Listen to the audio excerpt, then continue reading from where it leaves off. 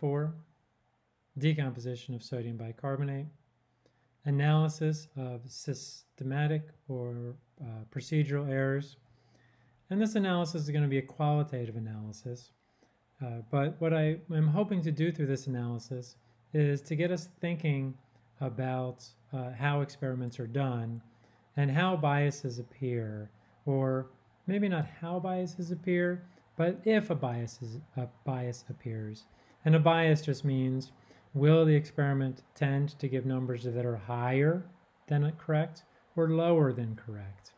And so what I'm going to ask you to do is I'm going to ask you to take a look at the class set of data, and it will be provided by the class or your instructor or some combination thereof. And if I look at my data set right here, I did get 100%, but if I look a little more closely, I actually got slightly higher than 100%. My hypothesis, and the hypothesis that I'm asking you to consider for this lab, is that there is a systematic bias in this experiment that makes it go higher than 100%.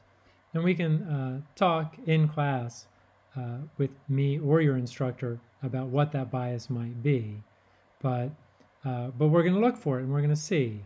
So if 10 or 20 or 35 people do the same experiment and all of the numbers come at greater than or equal to 100%, that suggests that there's a systematic bias. If instead all of the numbers except mine come in under 100%, then that suggests to a systematic bias and that I have made a mistake in the lab, which I am open to. And certainly as an experimentalist, there's some error in some of the work that I've done. But that's what we're going to do. And to evaluate this, we're going to look at the percent yields. And in fact, to go semi-quantitative, we're going to calculate the average. Let me go back to my numbers. We're going to calculate the average of everybody's percent. And then we're going to calculate the standard deviations in everybody's percents. And I guess the best way to do this, now that I think about it, is actually with the number. So as not our final result, but including the extra digits that are not deemed significant, but will help our calculations.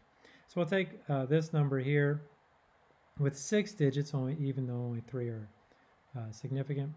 We'll do the calculations, and we'll get a number for the average for the class and the standard deviation. And let's say the average is 101%. But the standard deviation is plus or minus 5%. Well, that would suggest that there might be a bias towards higher numbers, but that it's hard to tell because the standard deviation is all over the place. However, let's take the opposite approach. Let's say we average them. We get an average of 97% or 97.1%, let's say, plus or minus 0.7%.